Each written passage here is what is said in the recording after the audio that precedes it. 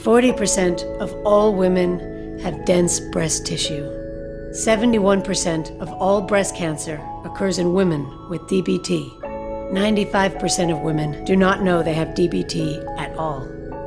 Women with DBT are 4 to 6 times more likely to develop breast cancer. 75% of DBT breast cancer is missed in mammograms. So many women are affected by dense breast tissue, and it can happen that it changes over time. And then as women change, as they get older, their breasts can become more dense. We've looked at things with mammograms. Well, it's not enough because mammograms will just show us white. And dense breast tissue looks white. So looking for breast cancer in dense breast tissue is like trying to find a snowflake in a snowstorm. What I liked about this technology was that it was another way of looking, and it used a different kind of model to say, wait a minute, how can we look differently for breast cancer in dense breast tissue? For me, I get goosebumps because this is a game changer. This changes everything for women around the world. This is the personal breast monitor. It is made with biocompatible, comfortable adhesive that is placed on the breast, and the patches have thermal sensors, 8 sensors on each patch, which measure temperature change over time.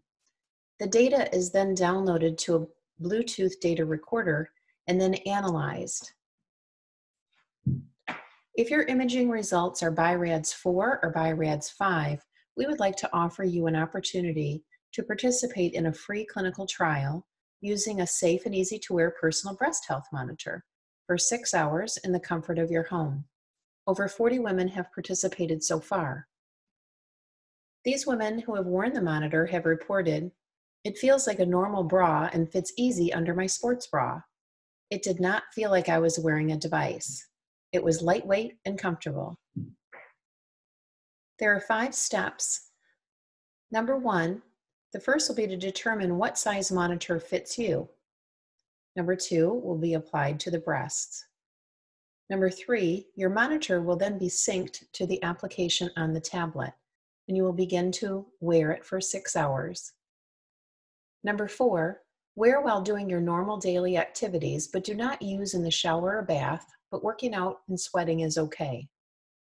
Number 5, return the monitor to the clinic and complete and submit the post-monitoring questionnaire. Thank you.